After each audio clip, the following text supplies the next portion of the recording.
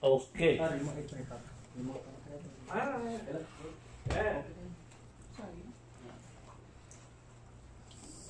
So, again, thanks a lot for attending. It means a lot for us, and hopefully, we have more of these going forward.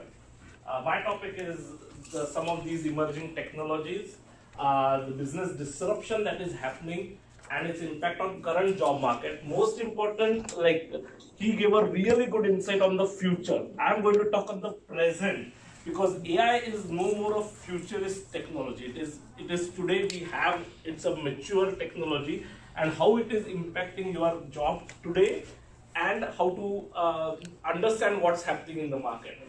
So what the trends are going on, and I'll just give a quick background about myself. My name is Kiran, and I've been a tech consultant. I've worked in startups, enterprise. Right now, I'm working for Toronto Hydro. I also conduct product management and blockchain courses here. And I'm always worked in roles which are very close to technology. So I typically, as a consultant, I have to understand the holistic view, 360-degree view of what's happening in the entire industry. And so first I have to talk on disruption. And when we speak on disruption, Clayton Christensen, he is an authority on this topic. Most of the disruption and the buzzwords which Deloitte and these people use, he is the one who introduced them. And what disruption really is it displaces an existing market. So we are not going to new market, an existing market, or it's an existing industry or a technology, and it produces something new, more efficient and worthwhile. And most important is how he ends it. It is both destructive and creative. So this is the basis for why this all Silicon Valley innovation, everything is happening, is this definition. And so when you say, let's take some examples. So market. So what he suggests is it goes into an untapped market. It starts with an untapped market. Like nowadays, you may be hearing a lot of fintechs talking about the unbanked population. The population in maritime, small communities, indigenous communities, or in rural India, like these people who are unbanked, the banks think, oh, it's not profitable for me to venture there. But those are people, human, they are users. They also need banking services. So venturing into that, bringing a product in that market, and then slowly capturing a bigger geographic region. Let's talk about industry. Entertainment industry, Netflix, the best example. Even before that, entertainment industry is one which is constantly transforming, and Netflix is the best use case. In fact, if you Google for his name at Netflix, he has explained very well how Netflix is the best example of disruptive innovation. And I don't want to go in this in a lot depth, but basically it attacks you on multiple angles. It even has changed your human behavior. So that is the beauty, or it's a double-edged sword. So and then it's also technology. So if you remember, even now any application, the same icon is a floppy disk. But today's kids don't even know what a floppy disk is. Right? It's a USB. So the where we are storing the technology that was used as the primary data storage is completely gone. School kids today do not even know what that is about. And similarly, it's destructive and also this disruptive innovation is not just about technology. In North America, community colleges did something amazing. What community colleges did is, people earlier had to do a 4-year degree. It used to be expensive, and the new data suggests the return on investment, ROI, of community colleges is better than that of a very expensive 6-digit 4-year degree. So community colleges disrupted the education industry a few decades back. So this is another example of disruptive innovation, and this impacts each one of us around. So what, I'm not sure why the quality is not that great actually. Should I just change the, it's really bad. The next slide will be better. Okay. Or probably it's taking, I'll just disconnect, sorry guys, I'll just disconnect and again connect. Maybe there's a lag on the phone. Try the laptop. Yeah, so this one is good. This one is good. Now it's okay. Yeah. Okay. Yeah, something. Okay, so when does this disruption occur? When there is an intersection of business meets technology meets human, and human is the most important. Your behavior changes. Now, if you go to standard cable channel and in between a movie, there is a 15-minute ad, you go crazy. You cannot watch advertisements for more than 5-10 minutes because Netflix has changed our behavior. The way we consume entertainment has directly affected. Remember 7-8 years back, standing on TTC for an hour, it was okay, it was common. Or any country you are from, the public transport is okay. But people who are used to Uber pool, you cannot stand for now 1 hour. Even so, first is it directly impacts your human behavior. The next is technology changes. Think about how you consume audio. It was cassette player, then it was first those big players, then cassette, then MP3. So the technology is also changing, and at the same time, the most important is business. So business is the partnerships that are happening between two companies. So just I registered this Eventbrite program. In the back end, Eventbrite is giving me option to integrate with another software which gives me the option to print conference badges. Another software integrates email and gives me advanced feature. So the type of business partnerships, and most important is the business models. They are completely changing when this is happening. So then what is innovation? So innovation, the one most important thing is at the end of the day, the end user who is affected or is the consumer who is using that product, there is value added. And I want to be very clear on the value aspect. Value does not mean it is more expensive or is it less expensive or it is less time, it is saving time. Like earlier it used to be simple. Is this product saving time for the user or is this product cheaper for the consumer? Now you think like, let's say you are in your home, a burger joint is 10 minutes down the line. If you go and eat the burger and come back to your home, it will take just 30 minutes.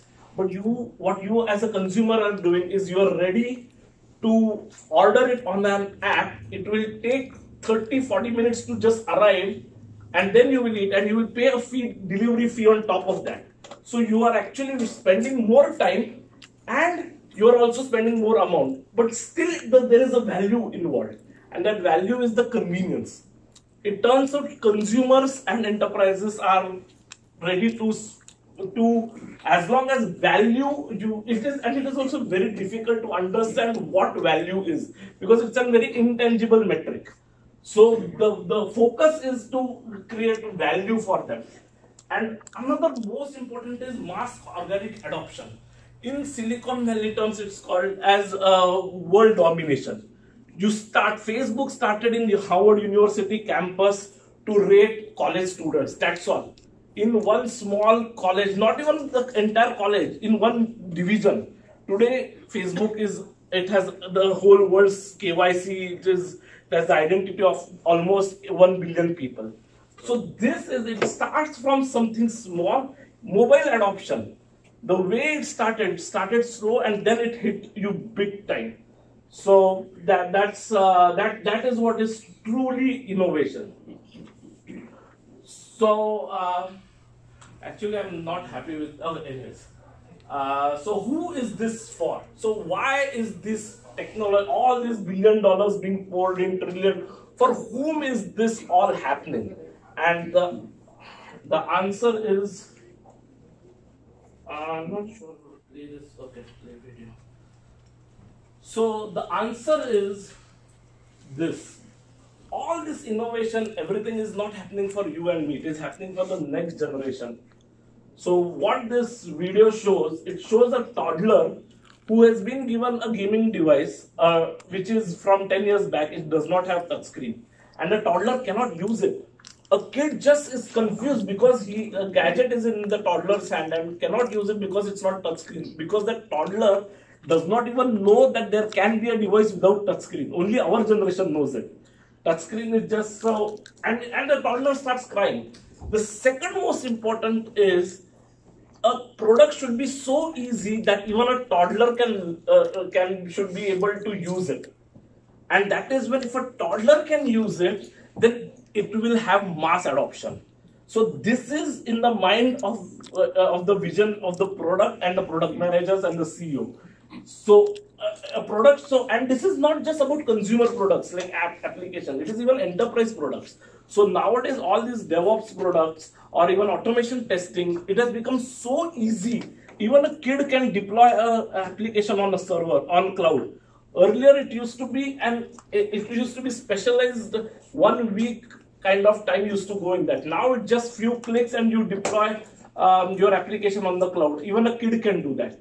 So when I'm saying it's not just about consumer, it is any innovative application, who can use it, it's a toddler. And it's changing. So when you have that in mind, I just want to touch base on, before going into the specifics of the technologies, what is the difference between digitization, digitalization and digital transformation.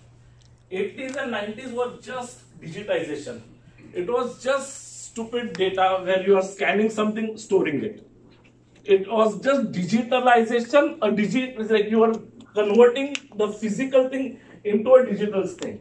Or sometimes it used to be small applications which are used by just one department, one type of user, or just for an individual. That was the most starting point of IT. This is where we started. Even now this is there. It's not like it's gone.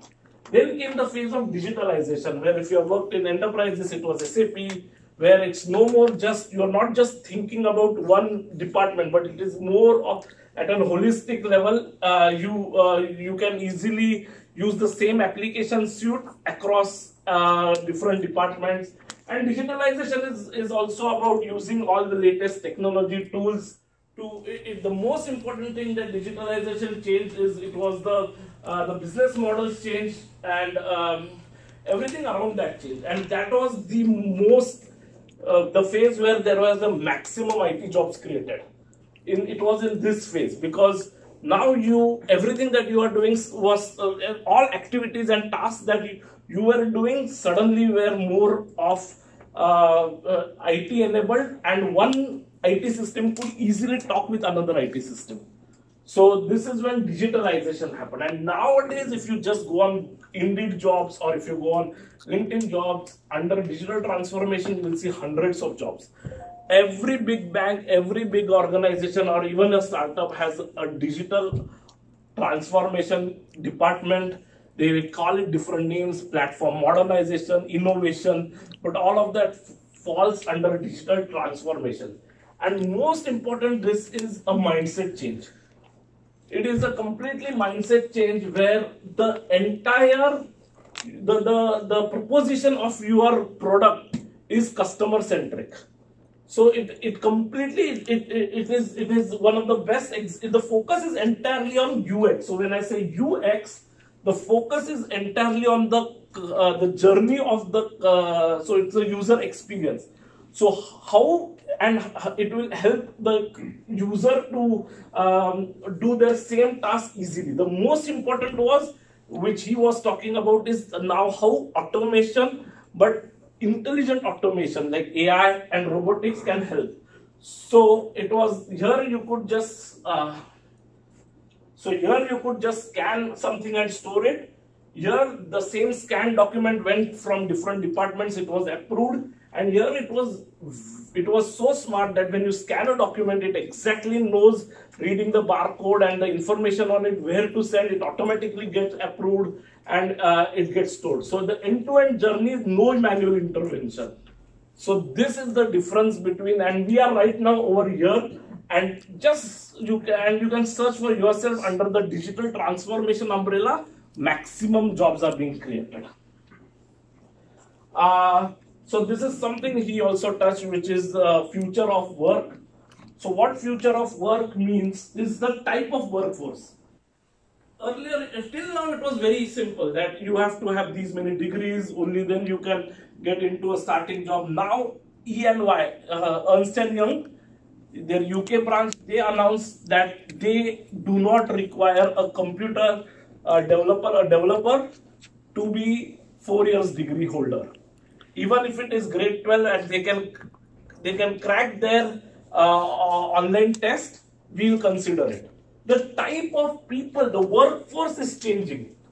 Do you really need full-time people? How much should be the percentage between contract and full-time? And if you see all these big enterprises in Canada, they are confused. Some years they will just hire contractors, then suddenly some CIO will say, we need to change our strategy, and they will hire only full-time. So they are still trying to figure out what is the best style of workforce. How much should be distributed, like remote, offshore. All of these are different categories, and where and how much of my people should be working like that. The most important thing in workforce is the gig worker. So when I say gig, it is like Uber, delivery, so it is called as the gig economy. And that is, of course, we all know that is like the biggest, fastest growing sector. Then the type of work, again, using a lot of technologies, things are getting automated. And if you see in the last 5 months, 3 big IPOs hit Wall Street, Slack, which killed emails. Then there is Zoom, video conferencing. I mean, much more than video conferencing, but although Google Hangout and Skype were the biggest players, a startup came with the 8 billion work. And today, WeWork, which launched their IPO, all of it is the biggest IPOs, all fall under future of work, which happens. So when these IPOs, all of them have $10 billion valuation just at the IPO level, that means it is going to impact each one of us, and it is already impacting each one of us. And then the type of workplace, you like sharing workplace, or even if you go to TD Bank, they have now this nice coaches, the way you sit, the environment around you, the interior, everything is changing. So, so this is the future of work. And future of work is, let me repeat, future of work is not just some buzzword. It is a sector, it is like a domain in itself. Like all this Slack and everything falls under that sector, which is called as future of work. So this just gives you some idea of the type of the traditional to open. This is very task specific. So nowadays even crowd, you can, a lot of people say, I want this to be done. And like let's say in India or even here, there is an app where I want to fix like a plumbing job, or I want to paint my home. You crowdsource it, people compete with different rates, and then one of them will get it.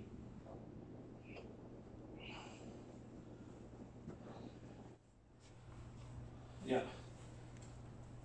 And the last is workplace, physical proximity.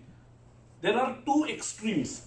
The pure agile people say you have to be in the work. Every day, everyone has to be at the same physical location in the same room. And the other thought is everyone is distributed. There is no such thing as an office, and there is no such thing as a time zone. The work culture is changing.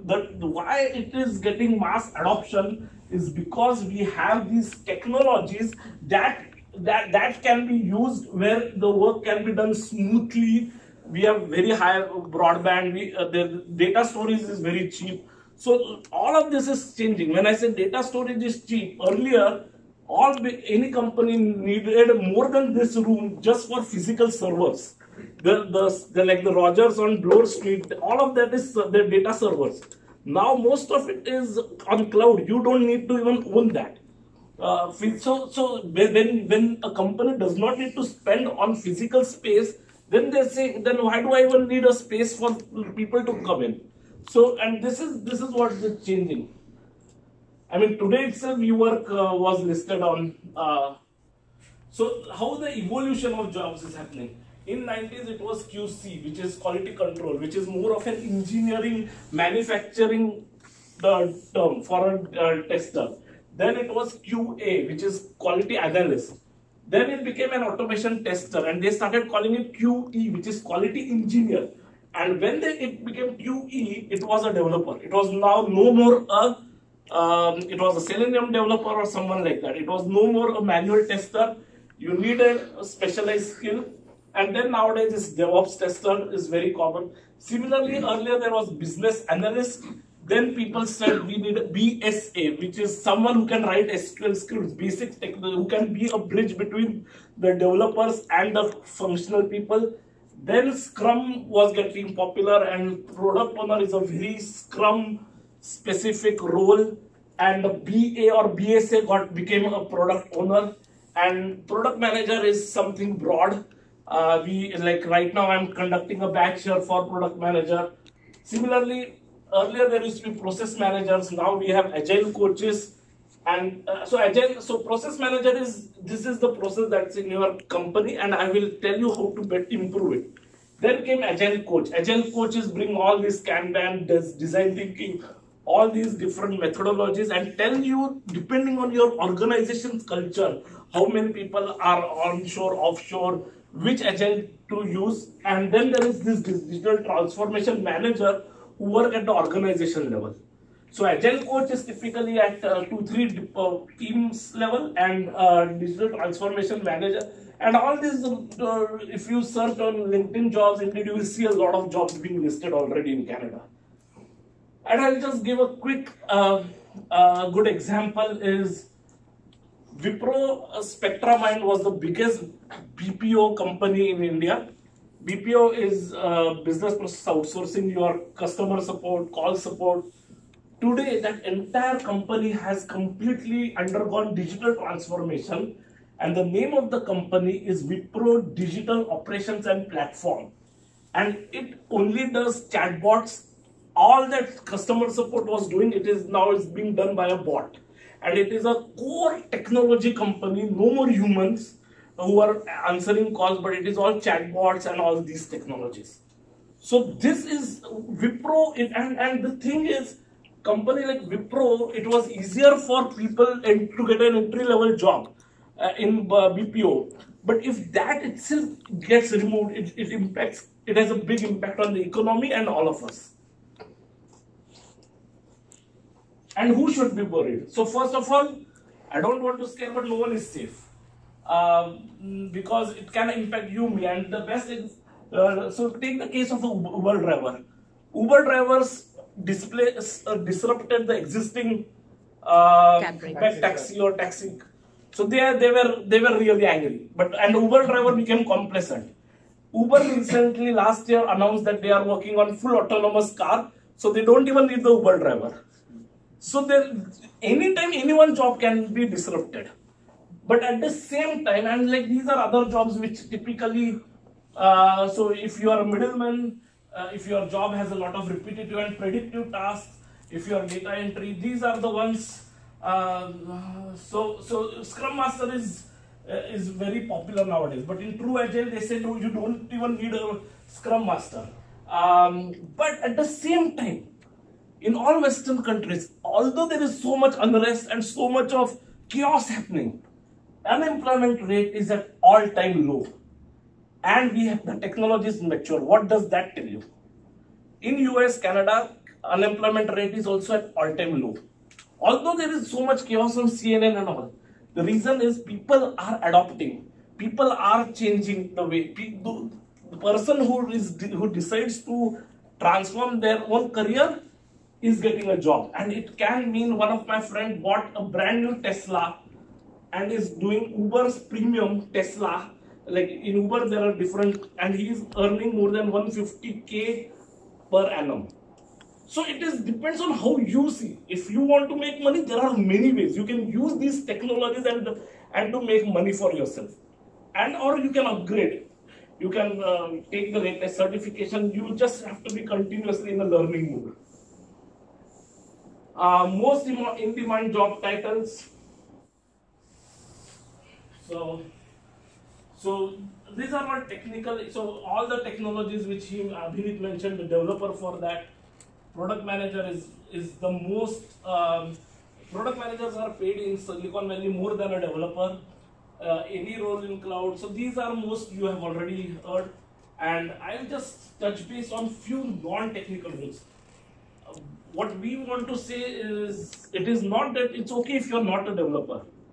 First of all, there is tremendous need for creative roles. Tremendous.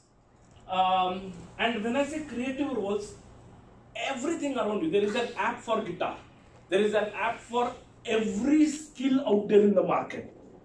But how do the app makers who are developers understand that skill? A musician is actually working with these people. A sports person is actually working in a technology company. A doctor is actually working in a technology company. That is when all of your, whatever your skill is, and it has nothing to do with being a developer, there are so many roles out there for companies who are building digital products for these sectors. The next is, most important is, all of it is playing with your human psychology and behavior. Why you click, so when you go to booking.com, you're doing like searching for booking, you will get a pop-ups that this hotel has been booked 5 times. Someone is already booking right now. They are playing with your psychology. Nothing, it's true data. Earlier also that was true, but now the way the data is shown to you, and like I gave you the example, like in Netflix, it gives you that skip intro option.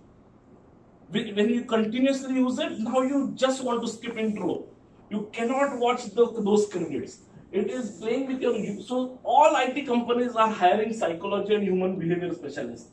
Social media managers, growth hackers, how do you go from 1,000 users to 1 million users, to 10 million users to 1 billion users? These are specialized, they are called growth hackers, and your entire customer support is on social media. So you need a social media manager. There is this, if you search on Forbes.com, ethics officer is the most in demand and the most paying role in IT companies in US, because AI is also crossing that unethical, ethical line. Where do you stop? And there have been so many instances of unethical behavior by all these IT companies, and sometimes they just blame it was a robo, a trading bot. It can be any type of software which is making decisions which has $1 billion impact, and fraud is happening because it's a software flaw, and sometimes it's by purpose, by mistake. So an ethics officer is really important. But one I say is inclusion and diversity manager. Again, you can search this on IBM. Everyone is hiring. Earlier there used to be an HR who is taking care of everything, but right now, especially in a city like Toronto, there is so much of emphasis on inclusion and diversity. They have a full-time position who ensure that the company culture also is aligned with what they are saying. And so it is no more a statement. They have a full-time role. So if you are from like the HR and that background, you can of course think of these jobs. And all of this falls under this future of work and emerging technologies kind of thing. It's not just the developers. So technologies with the most impact, and why? So why do they have that much of impact? And he covered all these technologies, so I don't want to go there. What I'm trying to say is, why is it that these technologies have such a huge impact? How can you find out which is that next technology which is going to? First of all of these technologies are horizontal. That means they are not bound by geography, they are not bound by the sector, they are not bound by your job function. AI affects a translator, a receptionist, and it affects the CEO. Every job function, every geography. You cannot say blockchain, or blockchain is distributed, it is all over the world. So it is not restricted to a geography. Then, and the sectors, it is in auto, in supply chain, in every sector you have these. So this is why they have the biggest impact. Second is, all of these technologies are removing middlemen. If you think of 20 years back, we were surrounded by middlemen. When was the last time you walked into a travel agent? You do everything on booking.com. Technology becomes the middleman or intermediary.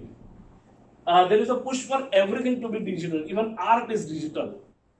Music is digital. Everything is now digital in nature.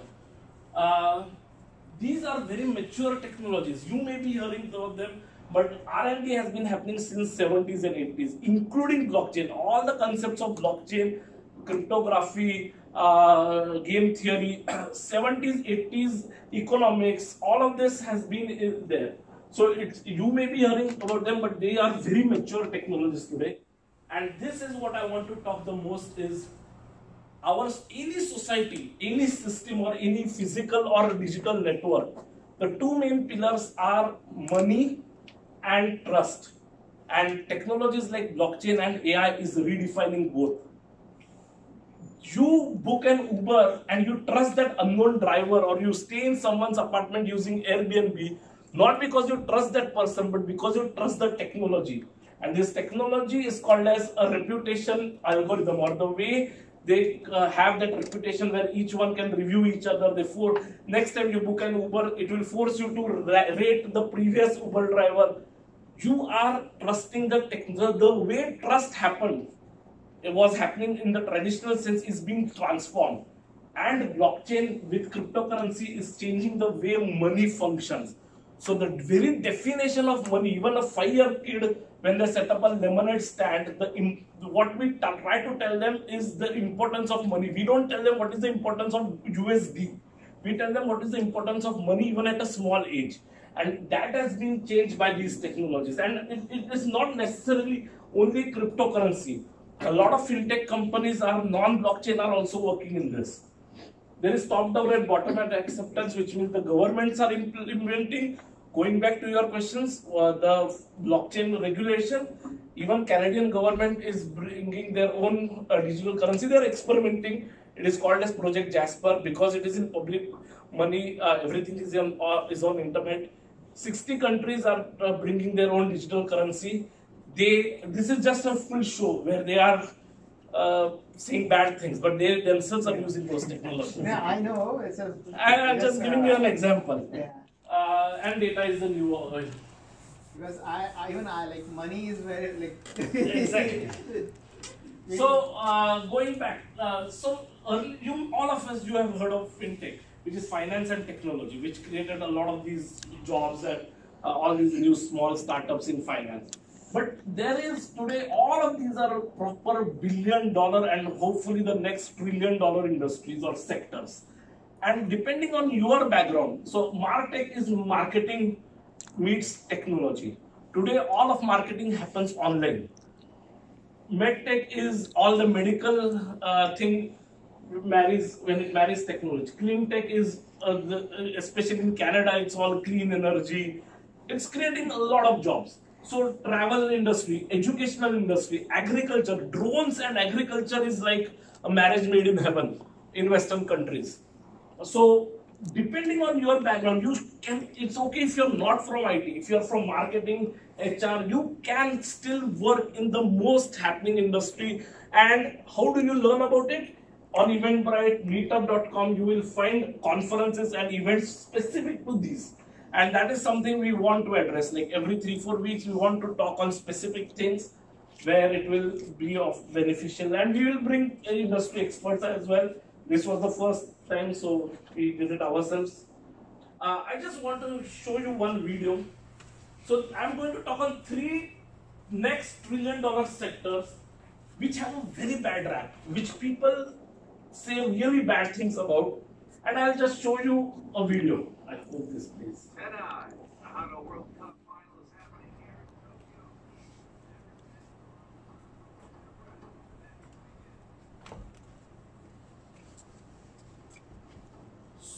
So esports is the biggest $1 trillion industry right now. And esports was hated by our parents, by us, to our children. But esports is not just about games, gun and all. This is esports. In Japan and South Korea, these are real sports where hundreds and thousands of people watch it live on YouTube on home. And these are actual games being played. This is the esports sector. So when all these politicians say the gun thing is happening because of esports, ignore. This is what esports is about. This is why it is the $1 trillion industry as of today. And anything that's happening in China, South Korea, Japan will come to North America. This is for sure. And already in small things, this is happening. I'll also tell you that just 2-3 weeks back, If anyone has heard of the game Fortnite on mobile, there was an Olympics of esports. The prize money was more than Wimbledon. Think about that. When the prize money, there are so many people in that industry being affected. Right from people like us who want to organize an event, to people who are playing. It becomes a full sector. When Grand Theft Auto game released, in the first week it made more money than the Avengers movie. But people are not talking about it. And Toronto is a good hub for sports, e-sports, e-games, this. So this is what esports is about, and it's an amazing sector to be in. Bitcoin blockchain. Bitcoin was always called as the drug money and all that, those names. Yeah, everything. It has been called all names. Today, all banks are bringing blockchain, Bitcoin. Every financial sector has jobs. And cannabis industry. This again depends on your moral compass, but cannabis is not always about smoking and all. If your moral compass is there, if you are ready to work in a brewery and it's a tech product, so some of the products means search a legal regulatory cannabis near you in an app. This has nothing to do with smoking cannabis. So this cannabis, and I mean, if anyone of you is following the North American stock market, I don't need to tell you how exciting and how much of investor excitement is in this sector.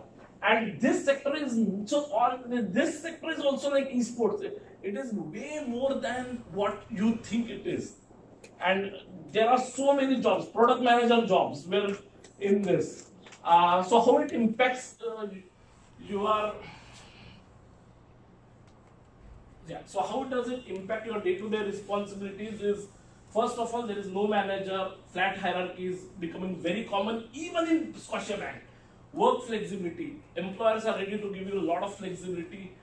Very less meetings, videos, in-person discussion. There is almost no use of emails. And Slack, which did its IPO, it said that it is an email killer. Collaborative and simple, productive tools. How it and distributed work was fun at work. If you have worked in a Scrum team, there will be an agile coach telling you you will be playing actual games at work. Adults playing games to understand business requirements.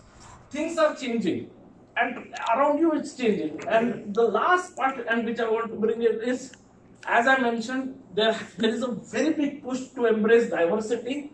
If you apply today on Scotiabank, and this is a sensitive topic, but if you apply on Scotiabank, you get this option on every. If you should understand what it means, because your colleague will have their own identity and ethnicity, and it is very, very important. The companies are following. Are you fit for the culture?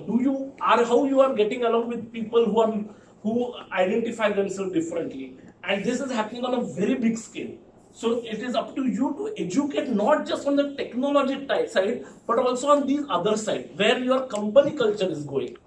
So then the last is recruitment trends. Curiosity, you mentioned curiosity is the most in demand. Like in interview, they will check how much curious you are. Ideology and mindset. They will, if you are in a startup or something, check your ideology. How much you are for open source. Do you really believe in open source if you are working in open source? So these are how much you believe in decentralization of power and authority. These are all, and they actually ask you, and they will try to get that answer in different ways. But they are checking your ideology, and this ideology is not your political ideology or like that. This ideology is technological ideology. Ethnography is how you understand people from other ethnicities and how you get along with them. And one thing is, of course, certification is the most important. Sometimes they will look for a generalist who knows a little bit of everything, or sometimes it is a very specialized role. And the last is, like, even recruitment strategies are changing. There are nowadays online exams are common, behavioral tests are there, machine learning and AI is scanning your resume. So you have to even design your resume such that a machine learning algorithm will scan it. Gone are those days when you are filling out, only the big banks are doing it, and tell us enough, where there are big job descriptions, that entire job application takes 45 minutes. If in many startups and small companies, it's just a 2-minute thing. They'll ask you 5 or 10 basic questions. They will have a slider of the salary you are expecting, and then they will call you if it fits. So you don't know what they are looking into. Behavioral tests, psychological tests are becoming very common. So this is where jobs are today being created, disrupted, and this is where you should go if you want a good career for the next 10 years. It's just an insurance for your career. Thanks, and any questions, and please, you can contact me anytime. These are my contacts. Thanks a lot, guys. Thanks. I had to rush it.